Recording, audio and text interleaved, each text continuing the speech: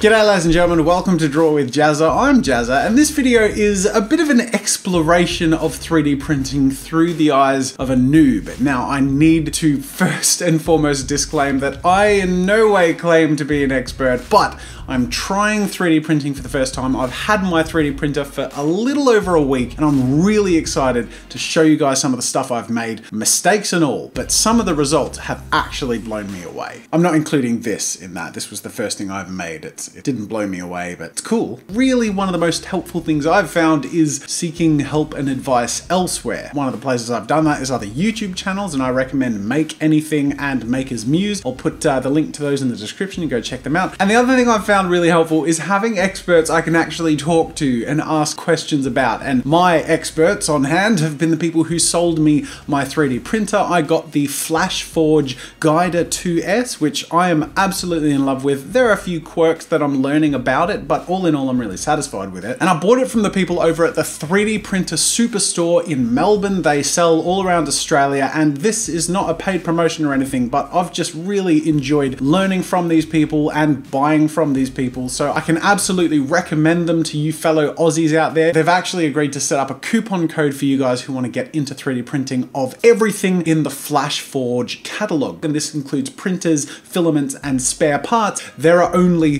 30 of these coupons available, and it's limited to one per customer. So if you want to use it, get in quick. So like I mentioned, this was my first ever printer. The stupid thing that I did in hindsight, I printed on ABS settings without realizing I'm using PLA filament. It sort of got a little melty, I guess, and warped it. So there's my first mistake. The second mistake was jumping in a little too deep, a little too quickly. I thought I'd try and print a train for my son, and I tweaked settings. That's a bad idea, just in general. If you don't know what the settings are or what they do, don't do that, because this is what my first train looks like.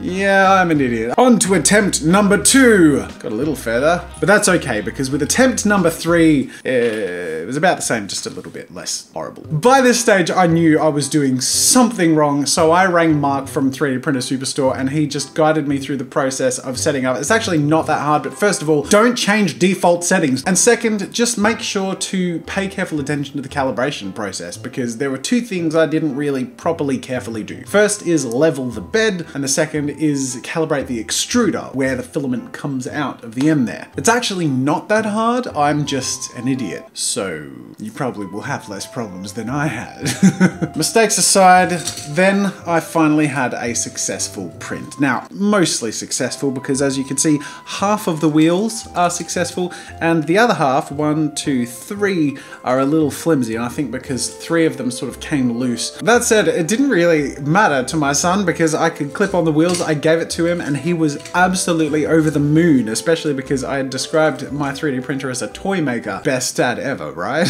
I was pretty happy with how this turned out, and I thought I'd go ahead and make a carriage for it, and this is where I had my first really successful print. It actually looks fantastic, but I forgot that I resized the train to be a little bit smaller. So, point is, I made a train. That was my first experiment, and I felt ready then to move on to some more artsy stuff, which is really what I got the 3D printer for. And hopefully why some of you are watching this are interested in what I do with it in the future, because the main reason I got my 3D printer is to print the things I sculpt in VR. Those are usually going to be figures or more humanoid looking things. So I downloaded this freely available model of the Hulk, and this is my first ever Hulk print, teeny tiny little Hulk print. This is on default settings of a low resolution. Now you'll see that it's got these little weird tree looking things on it, and these are just called supports, and it helps the printer print from a place where otherwise it would print on mid-air. Let's clean up this model, and I will say that I have, with every model I've printed so far, kept the cleanup for this very video. They seem to break away pretty easily. They're printed to be like barely connected. Last but not least, I printed what's called a raft, which is what his feet are on, and that too is supposed to just peel away.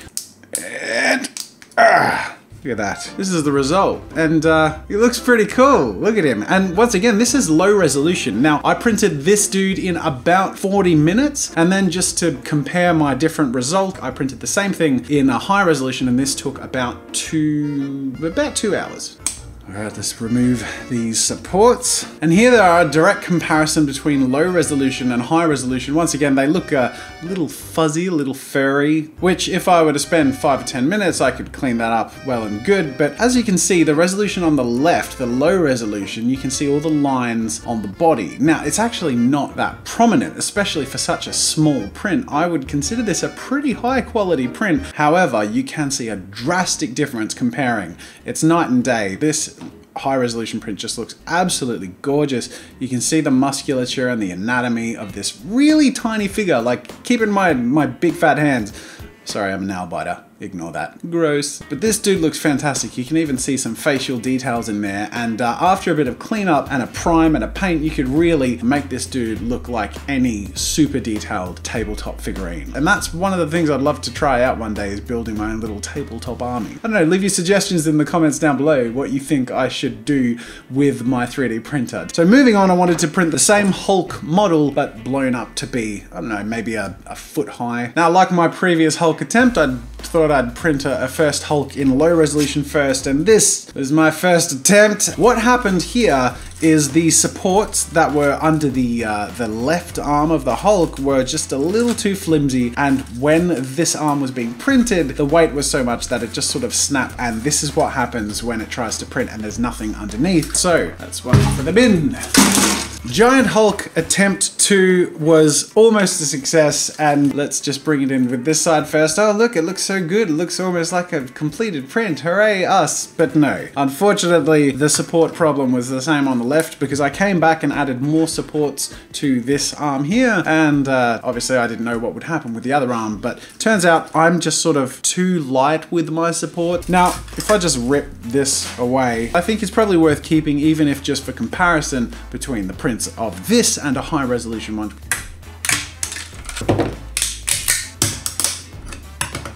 And there he is with a little bit of cleanup. It just looks absolutely fantastic, and it's really quite impressive to hold and sort of be like, hey, I 3D printed this thing. Like, look at this. So cool. But as with our other low resolution friend, you can see the lines somewhat. There's a lot more detail here, of course, because we have a much bigger print. But speaking of a lot more detail, it was then decided to once again up the ante, like I did with our miniature. And this is a high resolution print. This is 0.1 millimeters. And again, I haven't done the cleanup for this. There's a bit of webbing, which apparently wouldn't be the case if I turn the temperature of the nozzle down and bring the retraction in a little bit. So I'm just still learning. I'm gonna flash forward through some of the cleanup here, and we'll pull a direct comparison between the two.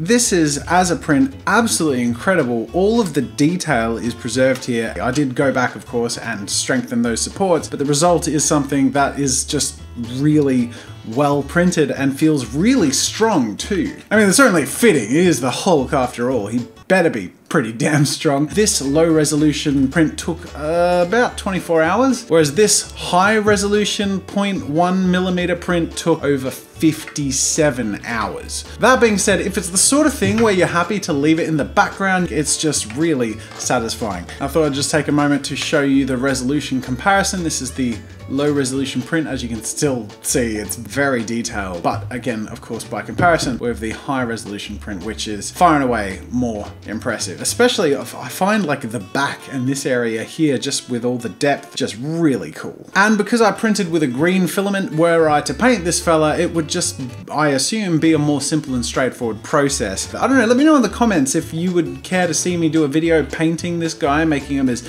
detailed and intricately and well painted as possible. It's a really cool statue, but I didn't design it, so I can't take credit for that. This was my landmark print. This is the most complex and awesome print I've done so far. However, there are a couple more that I wanted to bring out and show you. Now, this little dude here is called a Benchy. This is a benchmark boat print. I guess it's just to sort of test out how your printer prints various kinds of surfaces and overhangs and structures. Then we have this, oh man, that's sort of satisfying.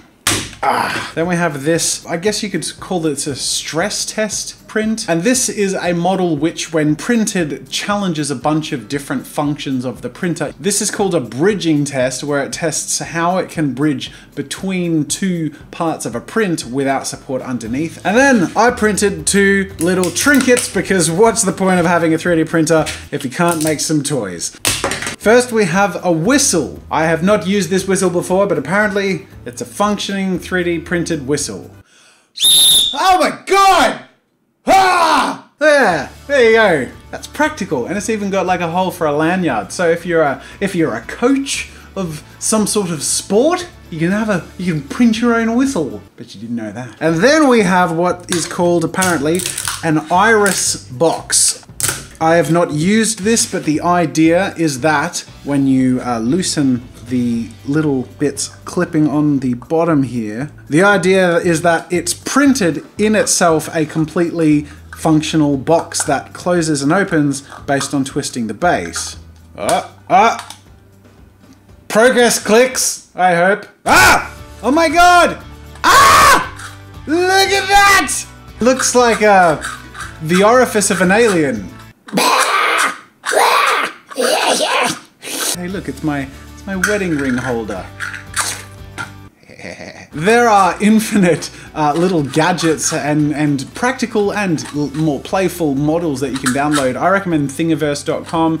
There's definitely by far and away the largest community of makers sharing their files there, including all the stuff that I've downloaded here today. Look at this! Oh my God, that's so cool! So I must say, I feel like this has been a pretty productive week as far as 3D printing goes, but none of this was created by me. I want to know what you think I should make, and to make it, I'm probably going to need some more filament, because I've used a lot, but it's not that I don't have more left, it's mainly that I want a lot, and I want to be able to make anything in any color ever. So I'm going to head over to the 3D Printer Superstore now and go get some more filament. Oh, hi Mark. Back already? Yeah, man. I actually came for more green filament. Well, you used all the filament you already had? Yeah, pretty much. I made this Hulk. He's like huge. It's like this big. Don't mean to brag, but yeah. Don't mean to brag. That doesn't sound very big. Have you seen the Have you seen the Hulk we've got here? That's a Hulk. How many of these would you need to do one of those? Yeah, you might need a little bit more filament than that. That's a small roll you've got there. Enjoy your filament. Have a good day. Thanks, man.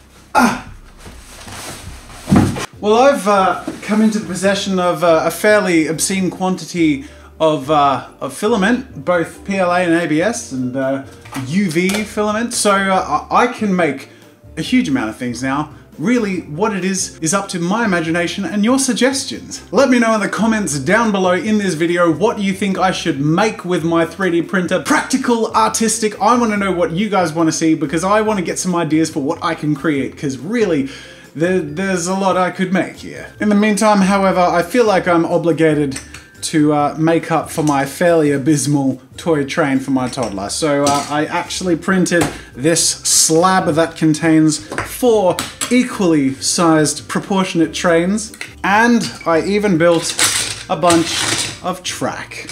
Look at this, 1 train at a time. Oh, and this carriage is the right size too. Caboose at the back. Aha! Choo choo! Ah, that's amazing. Thank you so much for watching, ladies and gentlemen. A reminder once again to you Aussies out there who want to get into 3D printing, go to 3D Printer Superstore. Once again, the details of that discount are in the description. Make sure to like this video if you enjoyed it and you want to see more of this 3D printing stuff, and subscribe to Draw with Jazza for more fun with art and creativity. That's it for now, ladies and gentlemen, and until next time. You found me! You found me! Make sure to subscribe to my channel to see more of my videos. And while you're at it, check out my shop where I sell ebooks, brushes, photo references, video courses, and more. There's another video you might enjoy from my channel over there, and you can also check out my behind the scenes daily vlog channel, Daily Jazza. That's it for now, and until next time, I'll see you later.